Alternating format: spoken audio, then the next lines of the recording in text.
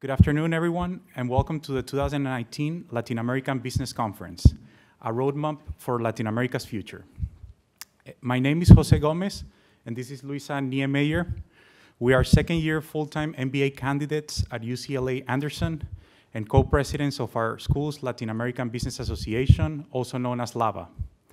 Today's conference is brought to you by a committee comprised of members of LABA leadership, members of UCLA's Latino Business Student Association, known as LBSA, the UCLA Center for Global Management, led by Lucy Allard, the Los Angeles Area Chamber of Commerce, and we have all worked really hard to bring this conference to you today. On behalf of the committee, I would like to express gratitude to you guys being here today. I'm delighted to welcome everyone, our distinguished speakers, faculty, students, alumni, sponsors, the Los Angeles business community, and special guests and friends. We're also delighted to welcome a number of consul generals and the representatives from Los Angeles. I would like to extend a special thank you to all of our guest speakers, some of whom have traveled from really far away, and to our conference sponsors, the UCLA Anderson Center for Global Management, the Los Angeles Area Chamber of Commerce, City National Bank, and the UCLA Latin American Institute. We do hope that you will enjoy the conference and learn from the influential private and public sector speakers here today. Our guest speakers will address the socioeconomic state of the region, the trends in business and investment in Latin America, and the key elements to building a successful organization today in Latin America. To open today's conference, I would like to introduce Al Osborne, Interim Dean of UCLA Anderson, overseeing the school's key objectives to conduct essential research, educate students, and serve the community. Professor Osborne is also a professor of global economics, management, and entrepreneurship, and Dean Osborne is also the founder and faculty director of Anderson's Harold and Pauline Price Center for Entrepreneurship and Innovation. His academic expertise and interests include social entrepreneurship and the development of a leadership approach that applies business models and methodologies to a nonprofit world. Please join me in welcoming Dean Osborne.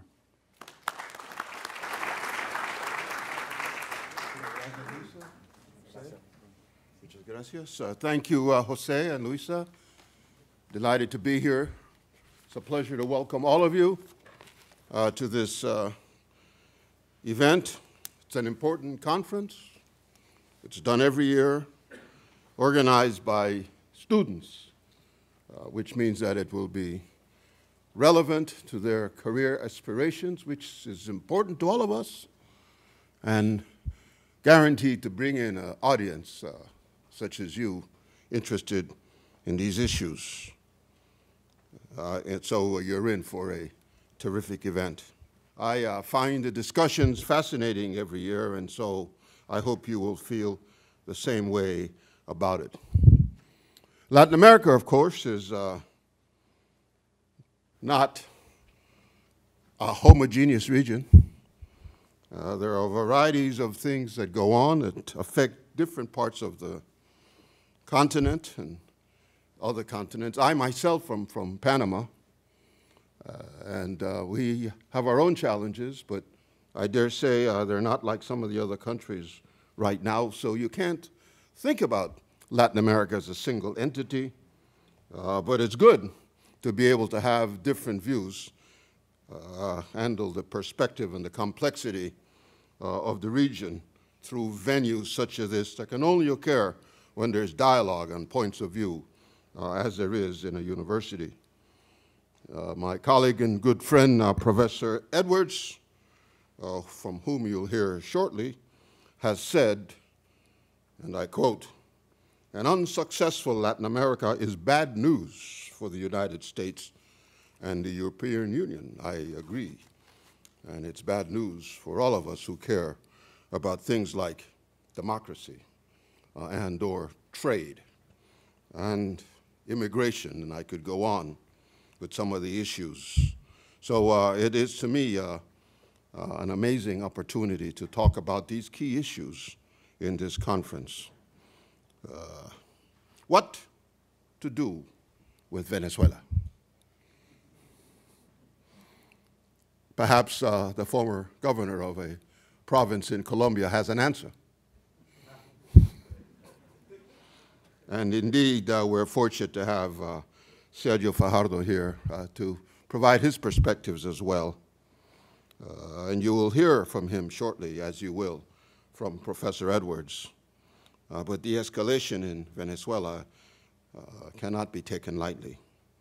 Then, of course, there is the USMCA, the new NAFTA, if you will. And what about that? Although it's not been ratified, it has implications, and the risks associated with the uncertainty, I think, affects things like trade and movements of goods and services as well as capital throughout the region. So how does Mexico feel about it? Did they win or did they lose? And for these purposes, this trade agreement has long-run effects, long-term effects to these countries, whether we're talking about labor or trucks or even dairy products. The challenges are important to the economic fortunes in the region.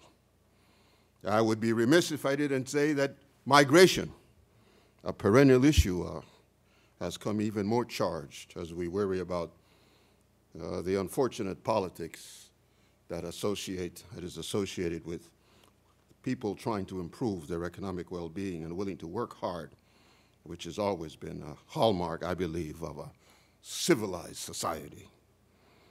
No doubt you'll hear about these things in this conference. And be open to ideas. Use your voice. Talk with your points of view. Engage in fierce conversations so that we can have a sense of where we can be as we deal with these knotty issues going forward.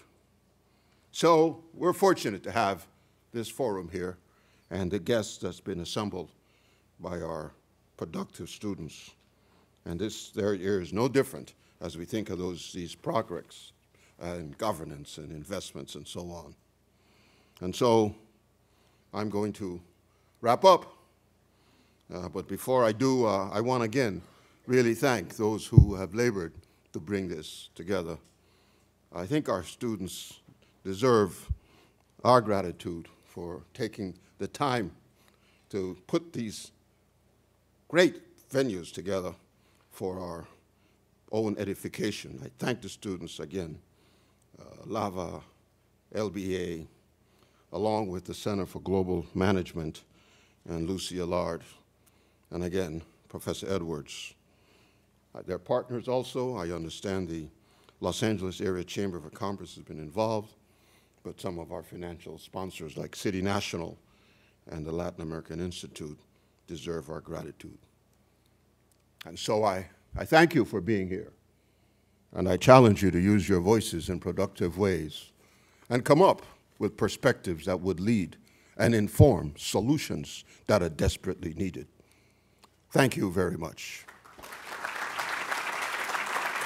Thank you for this knowledge, Jim Osborne. I would now like to welcome to stage Professor Sebastian Edwards, who will be providing his annual and long-anticipated macroeconomic overview of Latin America. Professor Edwards is a distinct professor and Henry Ford II Chair in International Management at UCLA Anderson. He's also the school's Senior Associate Dean of Global Initiatives and Faculty Director for the Center for Global Management, who supports and guides the conference every year. From 1993 to 1996, he was the chief economist for the Latin American and the Caribbean region at the World Bank. And he's also an author of more than 200 scientific articles in international economics, macroeconomics, and economic development. Please join me in welcoming Professor Sebastian Edwards. Thank you so much, Luisa. It gives me great pleasure to be here again this year. As Dean Osborne said, every year the conference gets better and better. And we think sometimes that it has peaked, that it cannot get any better, and it does. And that's thanks to our great students. I want to thank all the participants, our guest speakers. I'm going to have a conversation with former governor and former mayor Sergio Fajardo a little later, so I will introduce Sergio at that time. But I've been asked, as usual, to talk a little bit about the macro conditions in Latin America. And I have a PowerPoint because they keep asking me, when is the PowerPoint going to come? And it's easier to provide it than to say I don't have a PowerPoint. So I do have a PowerPoint, but I'm not going to use much of it. What I want to do is just show you a couple of pictures, maybe 3, focus on challenges. To scare Lucy, I wrote it in Spanish, and she said, the conference is in English. And I said, well, everyone is bilingual. And she said, yes. So let me start. So I want to show you a few pictures and then spend some time talking about what the region, how the region is doing, and what the challenges are. I am not very happy with what's going on. I think that we are sort of in trouble. Not in deep, deep trouble, not even close to how much trouble we've had at times in the past. But I cannot say that this is a great time for Latin America. This is both bad and good. It's good because it presents a lot of opportunities not only to make money, but to contribute, to be a good citizen, to practice everything that you've learned here or anywhere you have to make sure that the countries in Latin America, which as Al Osborne said, are nothing but homogeneous. We have such a different group of great nations, but to help them move forward. So let me start with this graph. This graph starts in 1990. And 1990 is a good year because it is the end of the lost decade, which was the decade of the 80s after the debt crisis, the 1982 crisis in Mexico. And many countries became democracies around this time. Okay, and now we have most countries having democratic rule in the region. Not all, but most. We can think of Cuba, we can think of Venezuela, we can think of Nicaragua in the not democratic column or partially. But this is a good year. So what I did here is I rebased these 3 countries, and I have Chile for one reason. First, I was born in Chile, so that gives me the right to have Chile. And second, it is considered to be the superstar in the region. Costa Rica is here because it's the one country that no one hates in the region. Okay? So Chileans have issues with Argentinians. Argentinians have issues with Brazilians. Soccer-based issues mostly. Argentina and Uruguay, of course, they love each other. So they're all issues, but no one hates Costa Rica. Right? And if you talk, if you run into someone on an airplane and you tell them that you are from Latin America, most likely they will tell you either that they have just been in Costa Rica or that they would love to go to Costa Rica. Okay, so here's Costa Rica, and here is Mexico. And the story that I want to tell you here is the story of Mexico. And Mexico is a big, fat, amazing failure. Okay?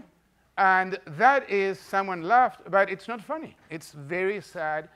And it is something that we have to recognize and have to ask ourselves very seriously, why did this happen? Okay? And there are a number of people, many of my friends and a lot of people in the business community, who are very worried about the new Mexican government. And I think that there are every day more reasons to be worried. But at the same time, I think that we have to recognize that there is a deep reason why Mexicans voted overwhelmingly for AMLO. And one of those deep reasons is here. Whatever happened before did not work. What do you define it did not work? Well, it did not even do as well as Costa Rica, which is a country that it's a great country, beautiful country, but it's not the greatest example of economic growth in the region. So if you go back and compare now, so let's compare then Chile and Mexico. Why did Chile, starting at 100, this is 100, going into almost 300, 25 years later, and Mexico is about 155? Why did that happen? So if you go back and you look and you study the kind of things that we do in our emerging market courses here at UCLA, both in the econ department or here, we look at the reforms, and the Mexicans and the Chileans did almost the same. If you compare what the Chicago boys did in Chile with what Pedro Aspe, who was not from Chicago, was from MIT, and his team did in Mexico, followed by Paco Gil, who was from Chicago, and Agustin Carstens, who was from Chicago, and the reforms are very much the same.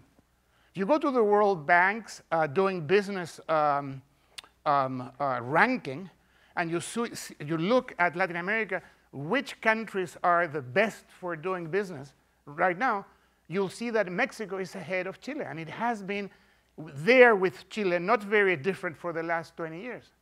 Why is it that one country has made it and the other has not? Okay? And I think that is, and I'm going to throw questions and not necessarily provide the answers, because I think that, as Al Osborne said, we should collectively have a conversation that contributes to these answers. But one reason, of course, has to do with corruption. And that is an issue that is pervasive throughout the region.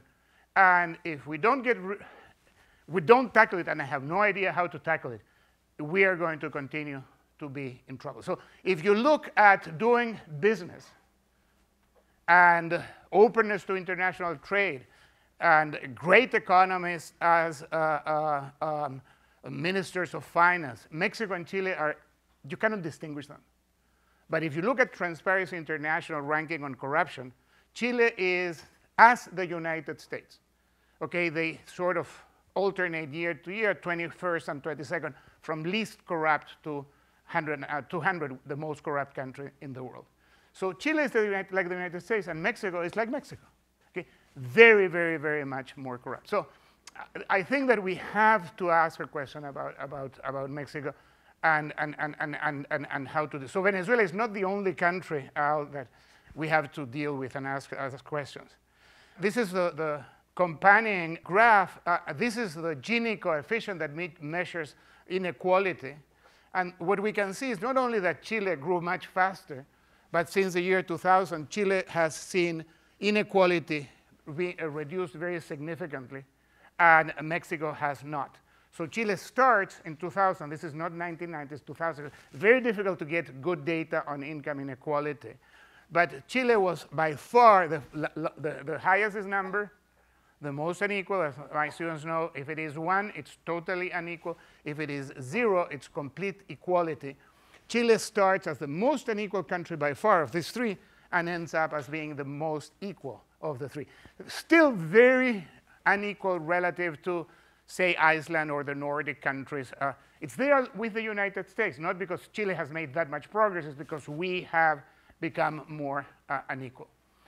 A couple of more things about Mexico. I said that in some ways we have to understand the election of AMLO. That doesn't mean that we shouldn't be worried. We have to understand the election of AMLO. And the government is very new. There is nothing, I think, so far that is very, scary. But I think that the trend is not good. He has a great Minister of Finance, Secretary of Finance, who went to a good school, Sergio, Wisconsin, University of Wisconsin, as Sergio did. So great Carlos Ursúa. And he has in his team other great economists. But 2 days ago, I am told, and it's in the social media, the government forced the main publishing house, Fondo de Cultura Económica, to change the editorial committee of the most important Spanish language journal in economics, El Trimestre Económico.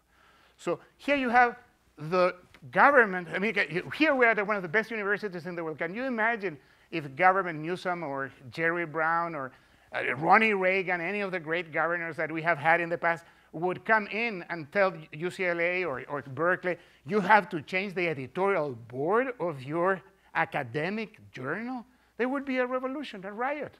I mean, and it's happening in Mexico. I mean, this is something that I think we have to worry, and the loss of democracy and civility starts many times with little small things, and we have to be concerned about that. Let me talk about a little more about Chile and our great dean's country, Panama. So Chile, where as I said, I was born, sorry for being so self-referential, but this is a story I know the best, my own story. When I was born, Chile was really a very poor country. Chile was like the number 10 in Latin America in terms of income per capita. And we Chileans had only one obsession, one dream that we knew would never become reality. And that was to be better than Argentina. Okay? So we dreamed, our dreams were, let's beat Argentina at soccer. Let's, at anything, right? And it never happened, right? And it was a true obsession. The Argentinian provinces to the west are closer to Chile than to the Atlantic Ocean. So Argentinians from Mendoza usually, depending on how deep the crisis is in Argentina, because it's always a crisis, right? But they usually come on vacation to the west side. They go over the Andes and come to vacation in Chile. So when I was young, we all knew that come the summer, we would lose our girlfriends to the Argentine. Right? So that was, you could have girlfriends from March to December. Then the Argentines would come, the girls would get rid of us poor Chilenos and would go out with the Argentinians. And then Chile is red. It happened here. Chile passed Argentina, and there's very little chance that Argentina will catch up. But the Chileans became extremely arrogant. We became arrogant, and we call ourselves the jaguars of Latin America in reference to the Asian tigers. And the Panameños, little by little, without making any noise, without any arrogance, surpassed Chile in 2016. And today, the greatest star in the region is Panama, and not Chile. Then what should the Chileans do? So they were so happy saying we are the best country in Latin America. So they thought about it for a while, and then they decided, you know what? Now we are the best country in South America. So they changed the benchmark, and they continue to go with business as usual, when what we really have to do is review and revise our perspective and try to increase and improve productivity, strengthen the rule of law, increase and improve the quality of education, and so on and so forth. And there is an effort right now in Chile, but we will have to see how it goes. So there's a lot of opportunities and challenges there. I want to show one more picture and then talk very briefly about Venezuela. This is the greatest challenge in the world, not only in Latin America, but in the world. This is 1970 is the year I graduated from high school. Okay, I was, of course, very, very young when I graduated from high school in 1970. And this is the demographic pyramid. Okay? And this is how it's going to look in 2045. And you can see that there are no young people. So there are no young people, and this means, and there are lots of old people, older people. Red is female, lots of little old ladies and very few old men. And there is a big problem. Who's going to do the work? Who's going to do the heavy lifting if there are no able bodies?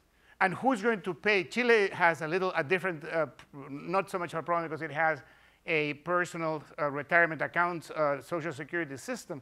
But who's going to do it? This is Mexico. Look at Mexico. Mexico had a fantastic pyramid. Okay? This is the year of Roma. Not exactly. Roma is 1971, I believe, the movie that got nominated for 10 Academy Awards and won 3 or 4. This is perfect, lots of young Mexicans, and then the young work and pay Social Security, those that pay to the IMSS, and they look at how it looks, will look in, again, 2045. And every country in Latin America, except for Nicaragua, looks like that. And this is the United States. So we don't look very different from the United States. So what are we going to do from a demographic point of view is one of the greatest challenges, and one that people are not thinking about and that we should start thinking some more about. Let me finish because I'm running out of time, and I'm very eager to listen to what Sergio Fajardo has to say. Let me finish with a couple of words about Venezuela. The dean said that Sergio should give us the answer about Venezuela. Oh, I was going to say something about Brazil, but we have a Brazil panel, so I'm going to skip that. Except that Paulo Guedes, who is the Secretary of the Treasury, was in Chicago when I was in Chicago. So let me give you an anecdote about Chicago at that time. We were playing soccer, and we played this team against that team, and all sorts of permutations, and it was getting boring. So we decided to have a game, democracies against dictatorships. And then we realized that the democracies team was an empty set. But of course, the Mexicans claimed that they were, this was before Vargas Llosa said that the PRI was a perfect dictatorship, right? Mexico under the PRI. So the game was at the end, Mexico against the rest. And because all the other countries had military regimes. And Paulo Guedes was the best player in the dictatorships team. And dictatorships won 7-0 to the Mexicans. But he, at least, I don't know if he's going to be a good Secretary of the Treasury. He was a great soccer player. Okay. He scored a lot of goals. Let me finish with a few words about Venezuela. It's a very sad situation, of course, and we have to find a way out. It looks very difficult. Sergio may or may not tell us how to deal with it. But I want to report that the conversation in parts of Latin America is what can we do based on transitions from dictatorships to democracies in other countries. What is useful for the case of Venezuela? And in particular, the Chileans who lived for 17 years under Pinochet and very successfully moved on and now are ranked #1 by all the NGOs that look at democratic rule. How did they do it? And it's very difficult and sad to use any of those lessons. So what I'm going to suggest, without elaborating because I don't have time, is that the only transition that makes sense and that we should try to learn from is Nicaragua. The Sandinistas were convinced to have an election that was relatively free with the supervision of the international community. And they lost. And Doña Graciela Barros was elected president to the surprise of Daniel Ortega. The fact that Daniel Ortega came back and now it's a different story. But then the comandantes, it was very similar to Venezuela. The fact that it is a small country and it's in Central America makes people forget it was very, very similar. Corruption, hyperinflation, not thousands, but hundreds of comandantes. The whole elite, professional elite had left the country, irreconcilable differences. And somehow, Nicaragua, it's not an ideal country, but we were able, the community were able to put this country sort of back together. And I think that there's not going to be coups. I don't think that that's a solution. It's the past. Hopefully, those people that think that there's going to be a coup in Venezuela, get that idea out of their brain and start looking at other lessons, and in particular Nicaragua, and how was it that at the end the comandantes were able to put down their arms and to work a solution that, at least for a few years, worked fairly well until Daniel Ortega got back into power. So let me just finish by saying that I am not 100% optimistic. But I think that that gives us a lot of opportunities. And those opportunities come, as I said at the beginning, in two forms. One is to contribute to make the region really get up to its potential. And the other one is that if you are interested in having successful businesses, there are lots of areas where we can do that and work on that related to natural resources, entertainment, sports franchises, and so on and so forth. Many areas that we cover and teach here at Anderson. So thank you very much, and have a great and productive conference.